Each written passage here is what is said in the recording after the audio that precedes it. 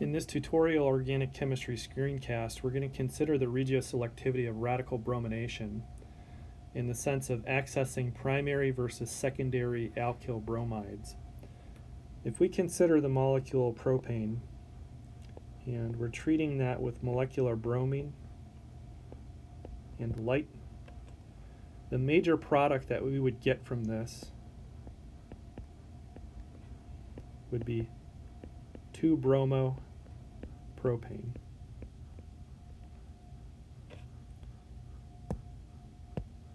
This would be classified as a secondary alkyl bromide. The other potential product that could form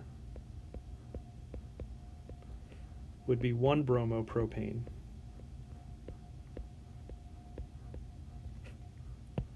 And this would be considered a primary alkyl bromide.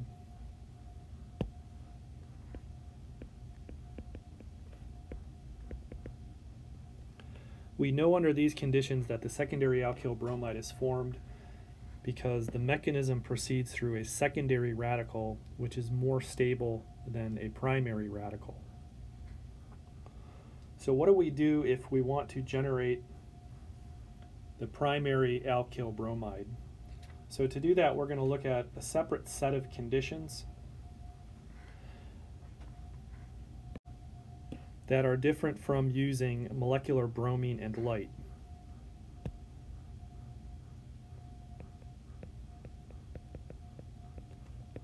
So this is going to be a radical bromination in the presence of peroxides. So we're still proceeding through a radical mechanism, but this time the conditions are different in that we're going to use hydrogen bromide and a peroxide initiator. So overall, let's consider the reaction. Instead of starting with propane, as we did above,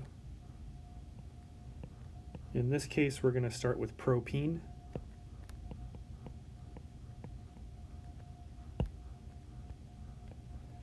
We're going to use hydrogen bromide as the bromine source in the presence of tert-butyl hydroperoxide. So what does that look like? A peroxide bond has an oxygen-oxygen sigma bond, and so we're going to use the tert-butyl hydrogen peroxide. And so overall, these conditions as compared to the above conditions will give the 1-bromopropane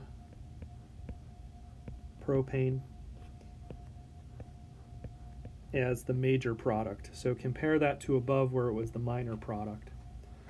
So what we want to do now is understand how this mechanism works so that we can see how accessing a secondary versus a primary bromide actually occurs. So the first thing that happens in a radical reaction is initiation. And so the initiation step in this case is going to be cleavage of the di-tert-butyl hydrogen peroxide bond. So if we treat that with light, we're going to cleave this bond. So this is a homolytic cleavage. We're generating 2 equivalents of the tert-butyl radical.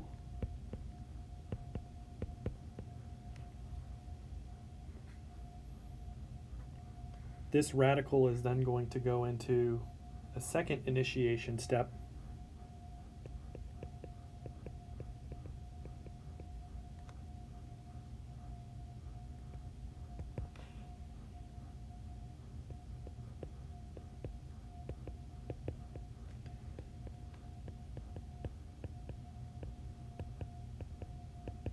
where it reacts with hydrogen bromide.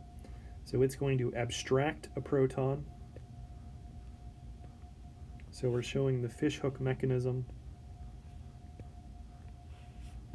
In this case, we lose tert-butyl alcohol.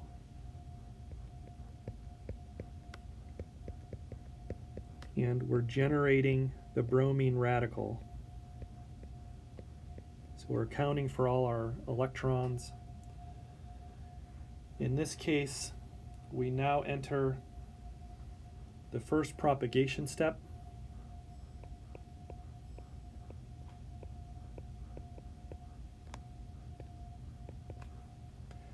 Wherein that bromine radical is going to add to the alkene of propene.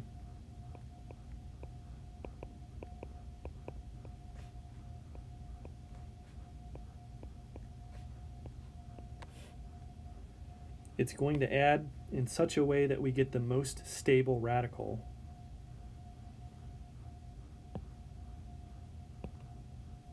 So of our two alkene carbons, we're going to label them A and B.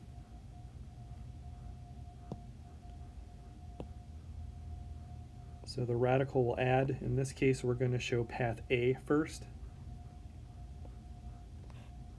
So we're going to form a bond between carbon A and bromine, and then the radical will end up on carbon B. So we're adding to A, the radical ends up on B.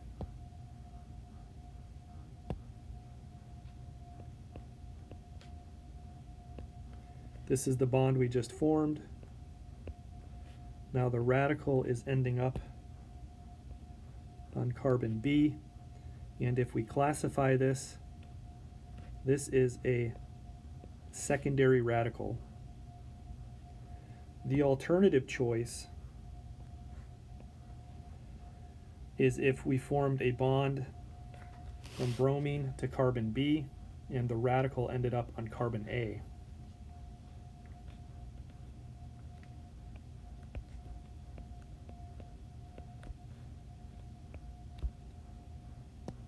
Let's put our labels in. This ends up being a primary radical. So we're able to determine how this bromine radical adds to the alkene based on the formation of the most stable carbon radical. And that's going to be secondary. So again, our trend for radical stability is tertiary is greater than secondary is greater than primary. So now from here, this secondary radical is going to go into the second propagation step.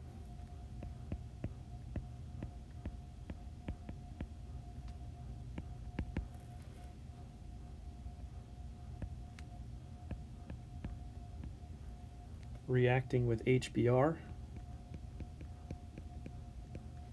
So this is going to be the proton source that generates our propagating radical. So the carbon radical will abstract hydrogen. So we show the fish hooks, which indicate the movement of a single electron. We homolytically cleave the HBr bond. That's going to generate our product.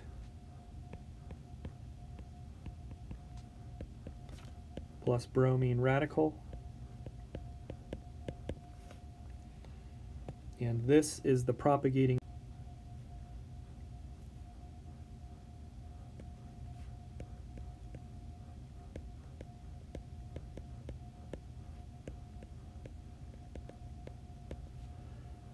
That funnels back into the first propagation step, adding to propene, thus cycling through the free radical chain reaction.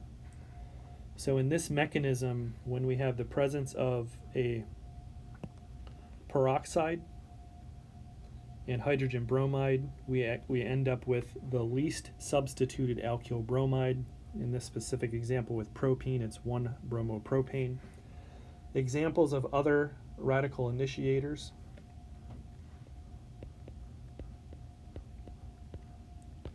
benzoyl peroxide, which has the structure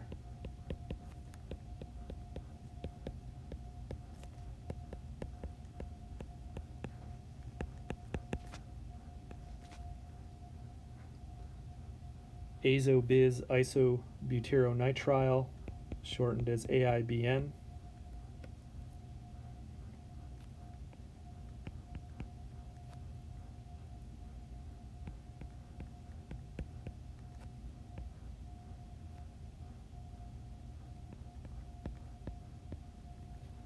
are other radical initiators that you can use in this mechanism. So what we want to be clear on is whether you're employing molecular bromine and light, you're going to get the most substituted alkyl bromide as the product, or if you're using HBr and a peroxide, you're getting the least substituted alkyl bromide as the product. And that is an example of regioselectivity in radical bromination.